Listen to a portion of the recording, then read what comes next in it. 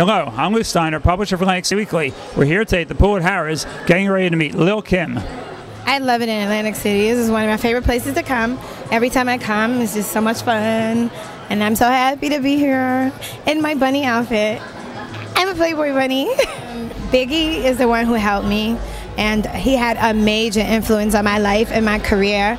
And it's something that, you know, I will never ever forget and always cherish. He was the biggest rapper to me, #1, and his legacy lives on, and I'm here to carry it all the way. What is a favorite song or album that you recorded? That's hard. That's like asking me what is my favorite Michael Jackson song. I can't. Let me see. One More Chance. I just remember that song being so different and innovating to hip-hop music, changing the sound, changing the flow.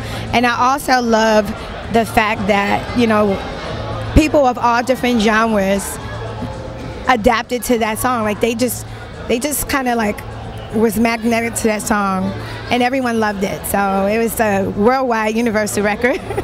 But I have my new record label that I'm working on, International Rock Stars, and I have a couple of artists that I'm developing and trying to, you know, introduce to this industry, so into the world. You were outstanding on Dancing with the Stars. Can you tell us about that experience? Thank you. Dancing with the Stars was, I think, one of the best things I could have ever done, like ever. So I would do it again.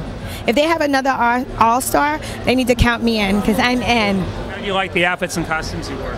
I loved it. Like, I'm inspired every time. Like, sometimes I go back and I look at Dancing with the Stars to get ideas of like stuff to do now. My favorite films that I appeared in was Gang of Roses, Zoolander, You Got Served, and Joanna Man. Okay. And do you have any plans for future films? Yes, I do. I'm actually working on something with Shakim and Latifah. They have their own film company, and there's a scary movie that I'm so excited about doing. Well, I have my own charity, which is littlekimcares.org, and if you go on there, you'll see that I visited hospitals, schools. I do it all. So I'm very supportive of the future, which is our children. Okay, well, lots of luck, and thank you. Thank you.